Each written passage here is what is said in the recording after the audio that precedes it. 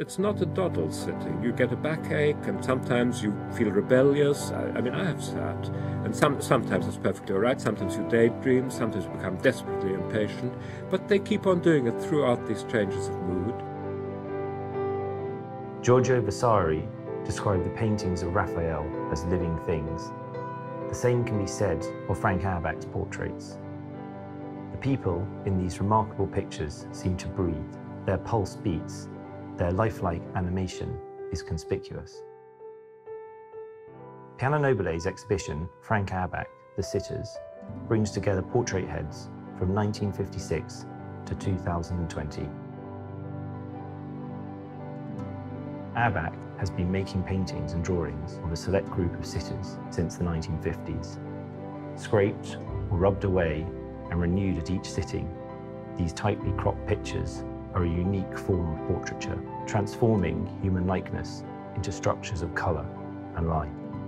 Works made in oil paint and charcoal, chalk and graphite use a shared language of urgent and rhythmic accents.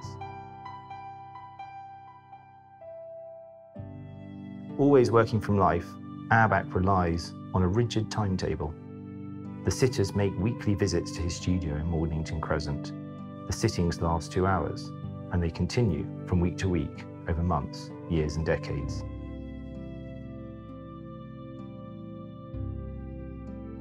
After 7 decades of painting, these portraits show Frank Auerbach's unfailing energy and his unique vision of the world.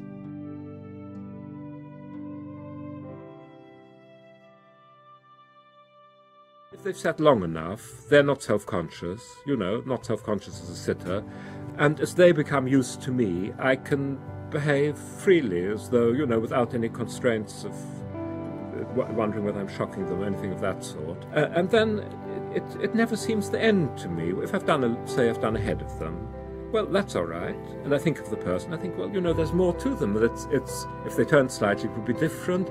If I did a half length, it would be different. And at any rate, the head only represents an aspect and something, although it perhaps hangs together, and although it seems to me to look like them, there are other things, but because they've moved around, because I've seen them over a long period of time, there are other things that wait to be portrayed, and so one goes on, and I'm extremely grateful. It's also immensely useful to have somebody to come at the end of the day and sit. It gives one a charge of energy. You've got to work, there they are, and I think somehow one gets a charge from the presence of another person.